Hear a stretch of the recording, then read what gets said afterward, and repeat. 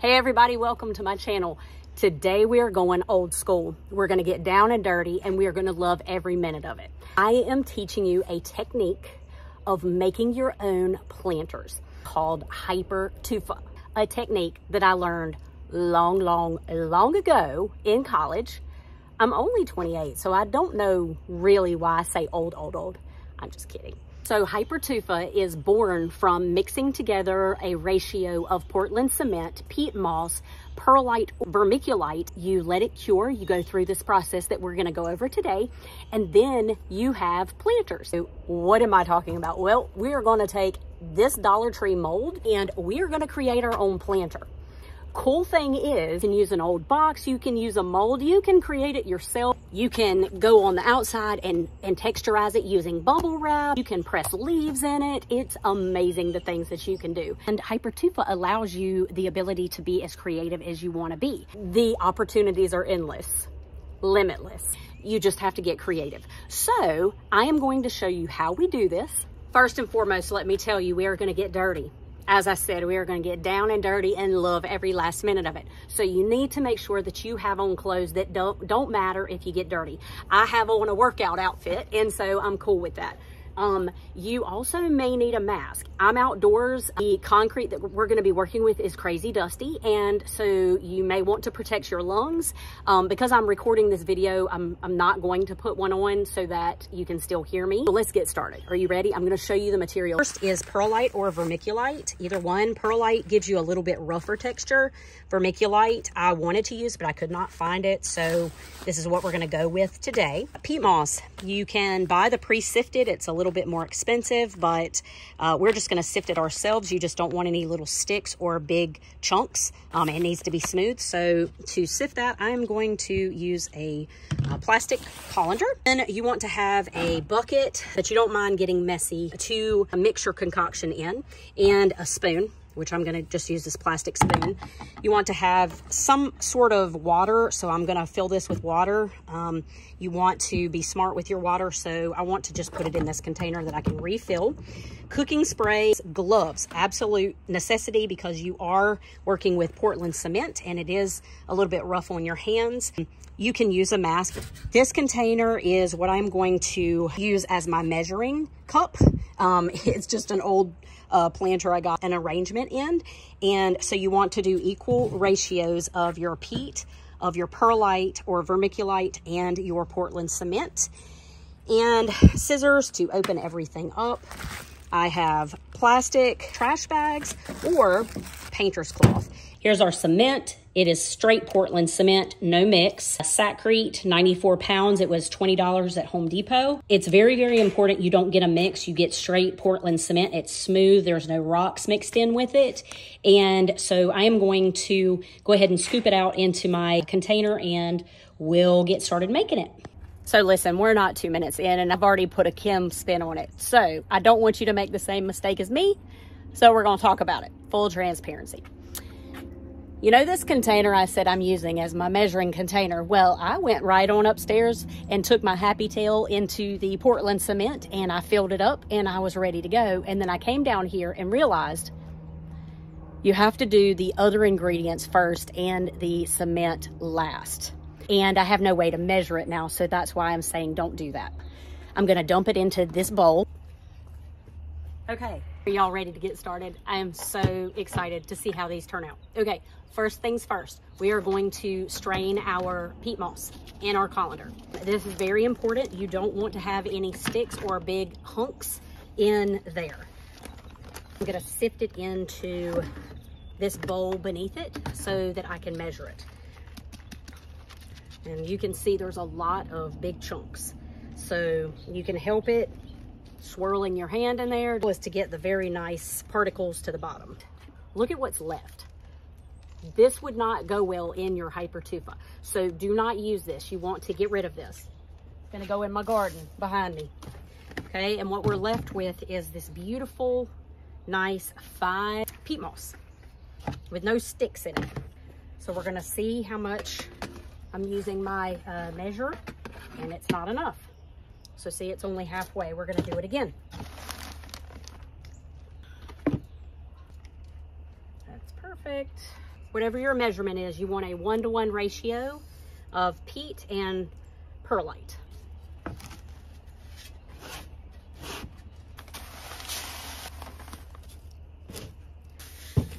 This is dusty too. Want to then stir really, really well. You can use your hands for this. You can use a spoon. You really don't want to see them separated. It to be very, very, very well blended before you add your cement. That's how it looks. Love this.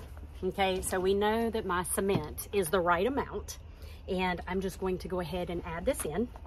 Okay, this is where it gets super dusty.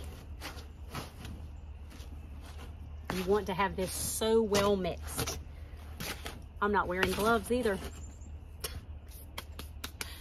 I'm just having so much fun making this video and wanting to see exactly how this turns out with you, that I just choose not to take any of the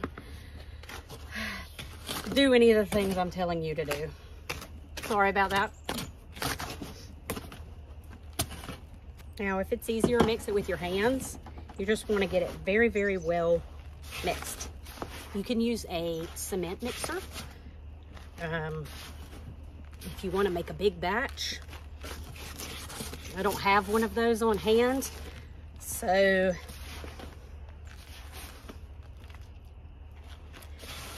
my hands are going to have to do the trick. Okay, this made up a ton. Now, the one thing I want to tell you, this does save. So if you've made up more than you want to use, you can put it in a plastic bin with a lid on it, and it'll keep. So you have it made up when you're ready. So I'm not going to take and pour water in this and make this whole big batch, because all I'm doing is the one bowl for right now. So I'm going to actually mix it in another container, which you can do the same. This is super messy, so just remember that. All right, I think we are ready to make the Hypertufa. So this is where you need your water, you need your spoon, and whatever container you are planning on mixing it in. I'm gonna use this one. And I'm gonna add as much as I think. And just remember, you can always make more. So I'm gonna get a great big heaping bunch. We are ready to mix our water. The goal here is to make mud pies, okay? When you were a kid, did you make mud pies? I did. I was always making mud pies. So you want that consistency. You want it to be kind of like a, I don't know, you don't want it soaking wet because it will run down your container. You want it wet enough that you can just mud pie consistency, okay? If you put too much water in it, you can add more mix. Just remember, you want to start out sparingly with your water. You don't want to do too much, okay? So I'm gonna show you how. Add a little bit of water first. Less than you think you will need. They're not ready, so we're gonna add more. It's still too crumbly to hold up on the side. Add a little more water.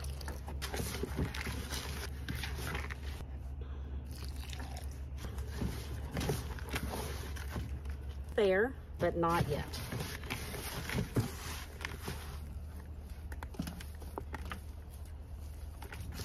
Touch more.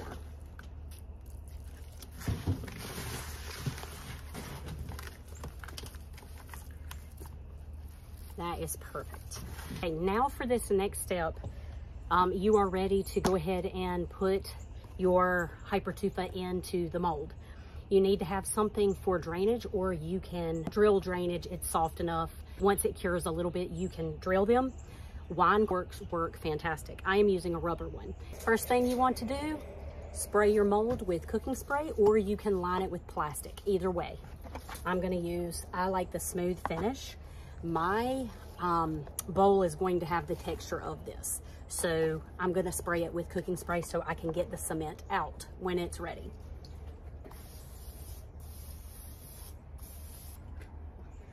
Start packing it in. I'm gonna add just a little bit more water. I'm gonna do some globs on the bottom.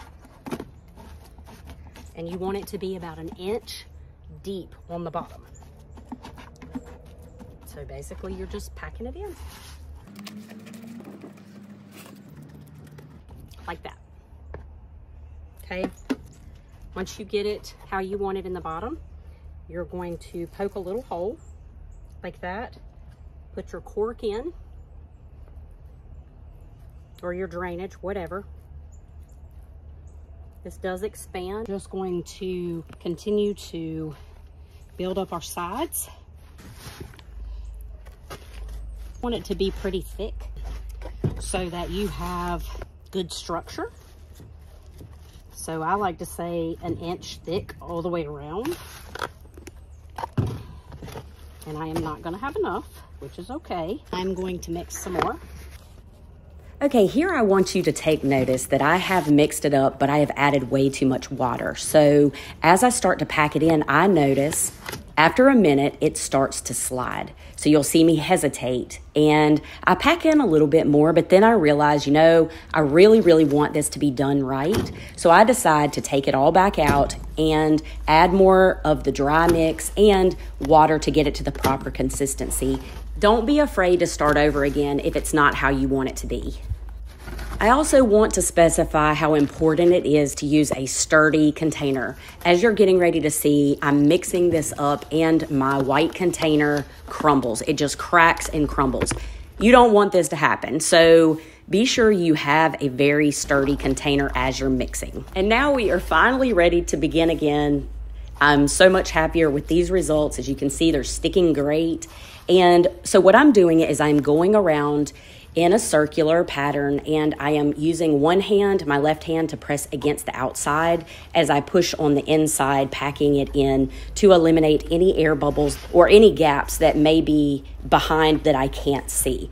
My goal is to have the thickness all the way around at 1 inch. That is a lofty goal, so don't beat yourself up if you can't do that. You live and you learn once you do a couple of these. And you're just kind of punching lightly to get any air bubbles, any pockets, and you're feeling for any structural areas that are less and adding to it. Then as you start to move up, you're going to start working on the very top. You want to create a nice edge. You don't have to go to the very top of the container if you don't want to. Here I did, and I'm just really trying to make sure it's nice, even. And as I'm pushing, I'm just trying to finish off the upper rim, just making it nice and smooth and uniform. I had to come inside because it got a little loud outside. So the Hypertufa, as you can see, I've got it sitting on the pool table. It is in the mold. It is fairly uniform, but imperfect. It does not have to be exact. I like imperfect bowls, containers, and so I'm really, really excited about this one. I have my cork in place. If you see there is too much water, like pooling in the bottom, you can sprinkle some dry mix on it and just pat it in, and that will soak up some of the water. So the next step is to cover it in plastic. You want to not allow any air to be able to get to it, and it is going to sit in a warm, dry place for 24 to 48 hours. Step one is complete. We have created our Hypertufa, mixed it all together, had to keep making batches. I underestimated the size of this container. We got it all done, and now it is going to sit for 48 hours. I've covered it in plastic. I'm gonna leave it in a warm, dry place where it is not exposed to freezing temperatures, and I'm just gonna let it cure for 48 hours, and then we will be back in a blink of an eye, and we will see what it looks like. And then we have to go through the second phase of the curing process, and I'll go over that in just a minute with you, which for me will be in 2 days. All right, the day is finally here. We are going to unveil our Hypertufa and see how it turned out. But first, I wanted to tell you just a couple of things to keep in mind. You can color the concrete. There are concrete stains. They do sell them with the concrete, and you can certainly add any color and also texturize the outside of your Hypertufa.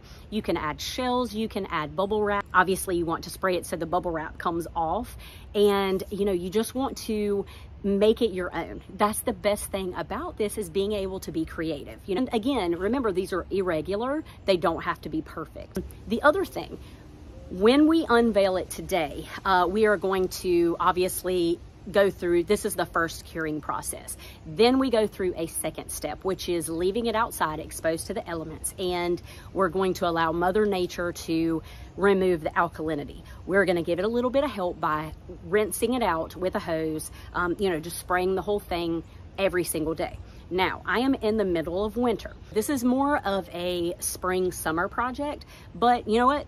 I wanted to do it now. I'm going to see what happens moving it in and out. Normally what you do is put it in a shady spot under a tree 2 to 3 weeks. You know, you're just gonna do the best that you can. Are you ready to take a look at our Hypertufa? I am so excited, and fingers crossed that it does not crumble. Now, I've only waited 24 hours. Normally you wait 48 hours, but so I could get this video to you quicker, I'm pushing time. Let's go and take a look at what our Hypertufa looks like. Fingers crossed, everybody. Are you ready? Okay, let's do this. So the bag has a lot of condensation. Ah, I'm so nervous. I'm doing it on this little mini table so that I don't have to set everything back up. All right, it's hard, so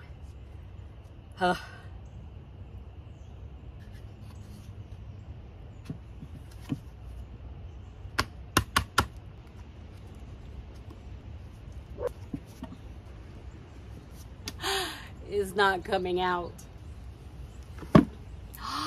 It came out. Are y'all ready? Did you see that? It just came out. Oh, I was like, what am I supposed to do now? Are you ready?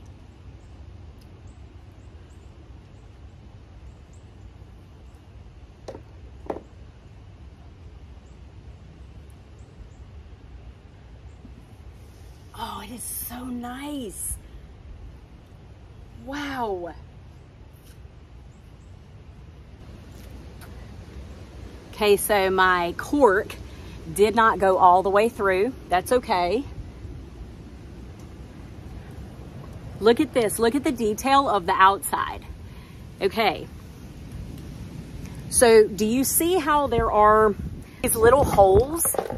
That is from perlite. It's a lot less when you use vermiculite, so I hear. I've only ever used perlite, so what do you think? I am so excited. Okay, so this is where you pop your cork out. It's super lightweight.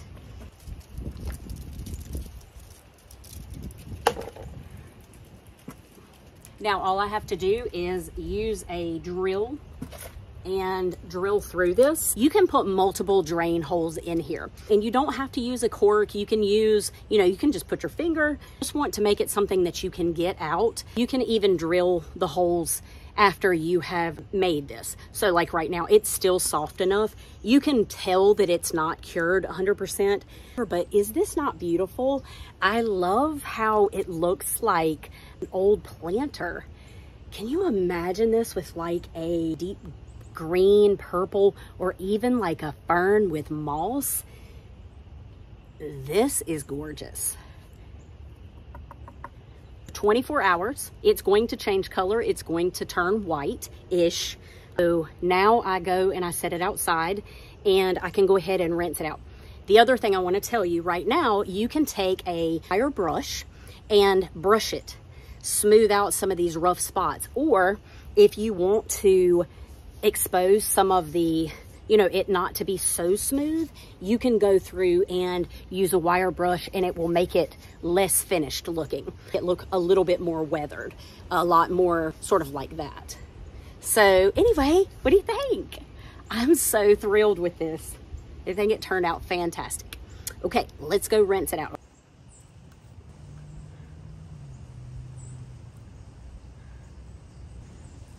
The last step in creating our Hypertufa planter is to go ahead and rinse it out. Then we're going to let it cure for 10 to 14 days, rinsing it daily. I want to thank you so much for watching this video with me. I'm curious, have you ever heard of Hypertufa, and are you willing to try it? I would love to hear from you, and I hope you have enjoyed this. I hope you are inspired to go out, get your hands dirty, and I will see you again soon. Take care.